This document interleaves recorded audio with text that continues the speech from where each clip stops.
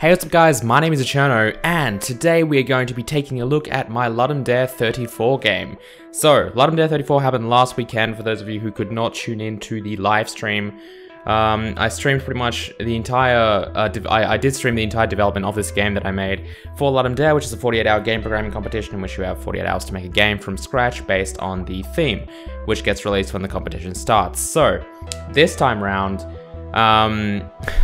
a few things happened. First of all, there were actually two themes. So the way that this usually works is that a lot of people can kind of vote for themes, right? There's like these rounds of theme voting that happen before the competition actually starts.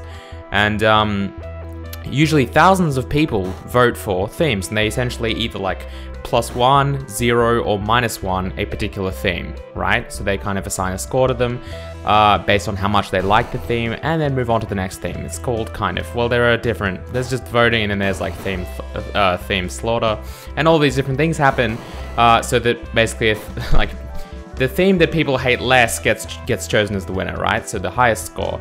So this time, there was actually a tie between two themes, right? And they were actually both negative, like they were like negative 160 or something. So no one really liked any themes, I guess. Overall, the majority of people just kind of felt neutral, I guess, about most themes or disliked them. But there were two themes, which is the first time that's ever happened, at least to my knowledge. And so these two themes were growth, or growing, sorry. One of the themes was growing, and the other one was 2-button controls, right? So I thought, you know, let's kind of use both, right?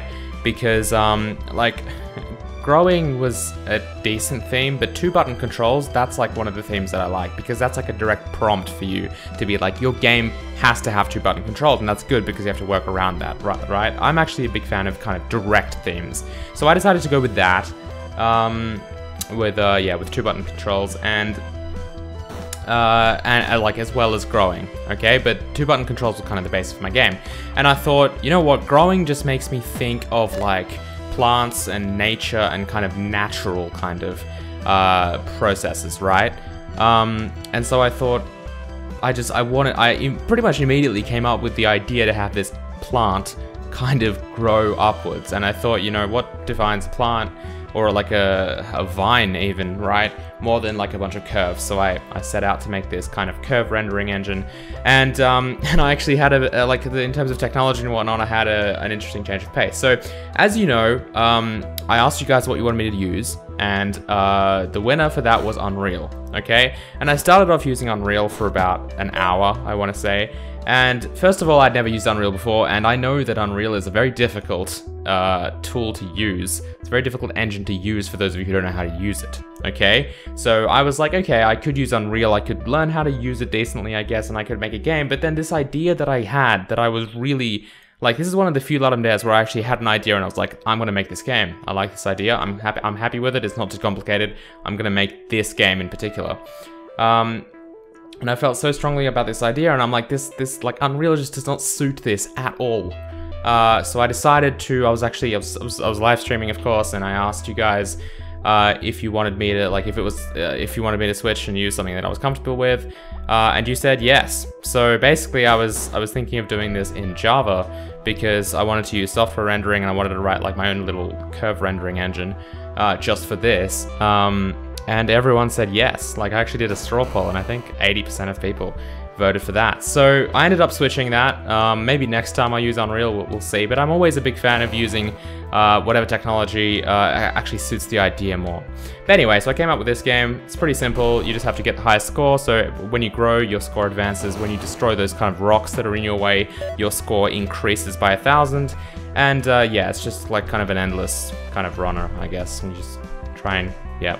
So the highest score I've seen so far has been, I think, 50,000 that I've actually witnessed a friend of mine at work get that score. And then I think someone tweeted a score of like 60,000 to me or something. But anyway, that's around about the score.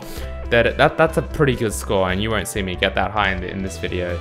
But I didn't really try too hard. I mean, I didn't sit there for an hour gathering footage for this. But yeah. See if you guys can get a higher score, and if you do tweet me, I will retweet it. Anyway, so yeah, the game went pretty smoothly. I pretty much didn't work all of Saturday, I think. on this game because I had stuff to do, and really I think I spent about 10 to 12 hours total on this.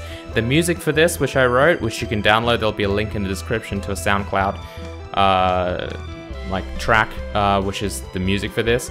That entire music from start to finish took me 40 minutes from even coming up. I actually came up with the idea, like I was just sitting at my piano waiting for my computer to boot, and I came up with the melody and whatnot straight away, and it was just like, it was just all very smooth, all very kind of fluent, and the development of this really happened really quickly. As I said, the entire thing done in like, the entire game done in like 10 hours pretty much. So I was pretty happy with that. I thought it was a pretty good game. As you can see, it's vertical, and maybe because of that, I might port it to mobile, maybe. I don't know, let me know if you're interested in that. Maybe I'll do a bit of a series of that or whatnot. Probably not, but like I might actually end up releasing it as a mobile game. Why not? So let me know what your thoughts are, and obviously polishing up the game. But I thought it went pretty well. I was pretty happy with it, and yeah, I mean, not much else to say. Hope you guys enjoyed. I might do like, if you guys want me to do like a code review or whatnot, leave a comment below. Leave a comment below really with whatever you want to see. Link to play the game, of course, will be in the description of this video. And that's it. Hit the like button if you enjoyed the video, and I'll see you guys next time. Goodbye.